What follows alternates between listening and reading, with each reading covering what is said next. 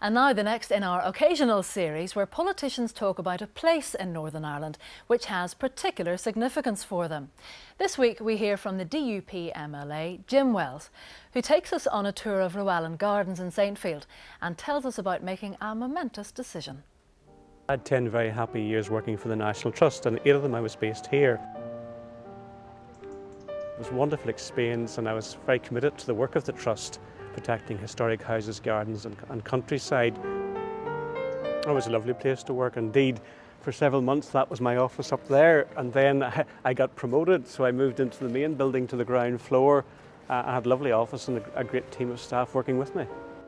The Trust had a policy that staff weren't allowed to get involved in political activity, so when I told them that I was standing for the Assembly in 1998, I was asked to leave, and that was quite sudden and a bit of a shock, but I understood where they were coming from, and I've remained friends with members of staff ever since. This was about 6 weeks before the election, so I took a leap of faith, as it were. I walked around the little lake here about 10 times, deciding whether I was going to make the right decision or not, but I made the decision to go and to stand the election. I remember ringing my wife to come and pick me up because I lost the car that the Trust provided me with.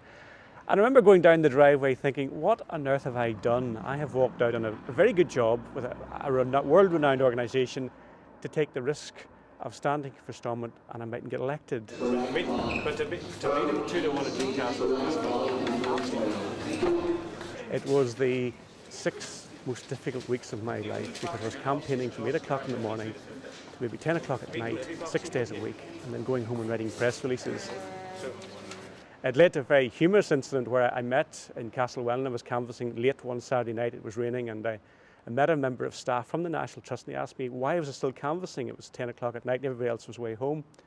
I says, Denzel, I've got 2 visions. One's a vision of the gates of Stormont, and the other is a vision of a gate leading into my own social security office.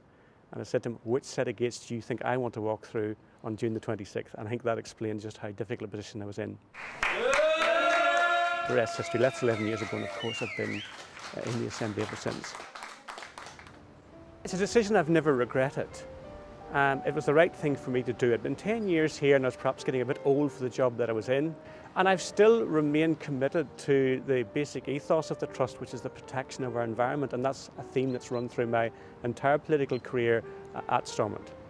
That is doing nothing to sustain the countryside. Now, if one... No, I said I'd give way to the opposition. The political life is something I feel I'm made for. I would have regretted it for the rest of my life had I not taken the decision. I would have wondered, what if? So at least I know what the answer is. I have this sort of dual personality. I have the interest in politics and also the interest in the environment. I've been very fortunate. I've been able to do both. Very few people can say that.